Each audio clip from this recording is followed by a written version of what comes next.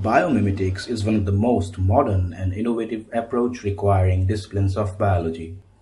The word biomimetics literally means to draw inspiration from Mother Nature, like it was done in the case of bullet trains, engine, wings of planes, etc.